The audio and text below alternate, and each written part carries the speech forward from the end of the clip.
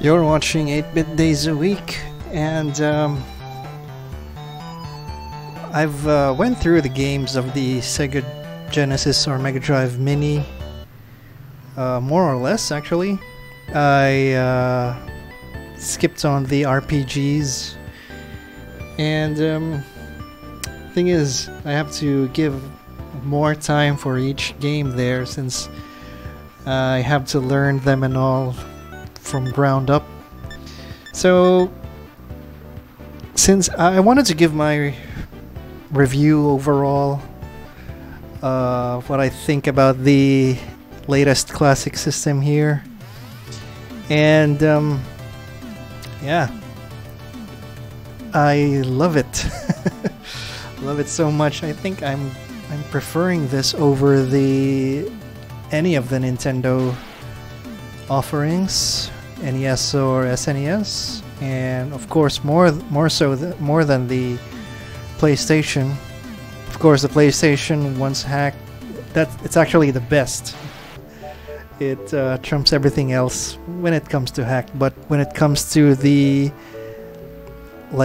stock games and the options, I give this one the best, especially since you can switch from the Japanese version to the English version to European version of each games, and not to mention this has a lot of games, not counting the multi-games like the Mega Man Wily Wars and the Value in a Can here. And when it comes to variety, I love this even more. Get a lot of great shooters here: Thunder Force, Musha Lest, Space Harrier, and we got unreleased games, 2 of them, Darius and Tetris. Although I think you can really skip on them. It's a nice novelty, but that's where the SNES Classic would beat this one out. But still, this thing has like twice of what everything of what SNES has. It has twice the number of games, and it has a lot more 2-player games, which I like. As I've repeatedly mentioned before, I got the Asian version, and because I was looking forward to the 6 button, but once I went through the games, turns out you don't really need the 6 button for most of the games here. I guess if you had like the US version, which sadly has a 3 button, you know, it's kind of weird. You need the 6 button controller for the version that has a 3 button.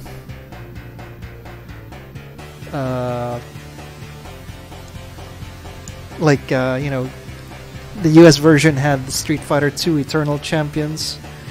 Those require 6 buttons to enjoy it. But here in the Asian version, yeah, it's kind of weird. I don't think I've even used the XYZ for any of the games here. At least I don't recall. So yeah, when it comes to variety, once again, maybe one thing lacking here is the sports category. It does have one, like wrestle ball here. It's not even like an actual sport. It's based on an real sport, but it's you know, not really a realistic one. So yeah, what else we got? Run and gun. The SNES may have Contra 3, but that's it. This one has Hardcore and Gunstar Heroes. A couple of single player ones too, Alien Soldier and Alicia Dragoon.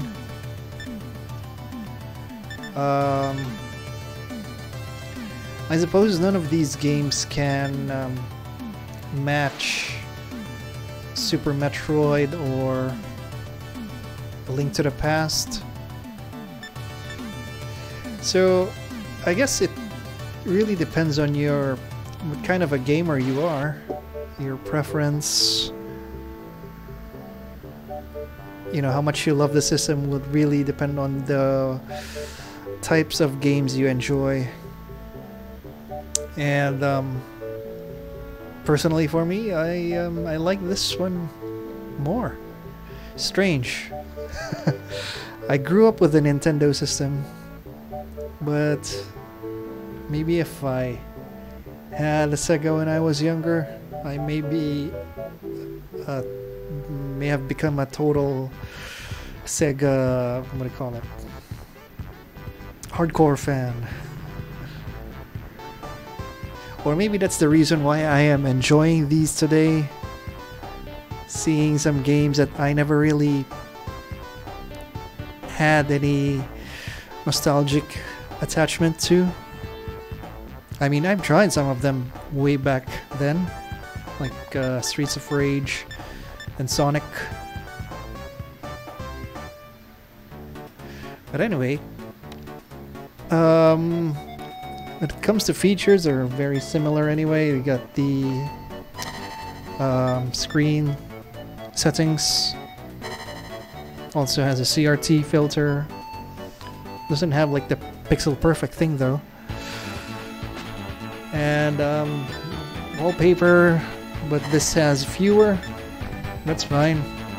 Most people play it with the black borders anyway. But nothing can beat this option to change it to Japanese version.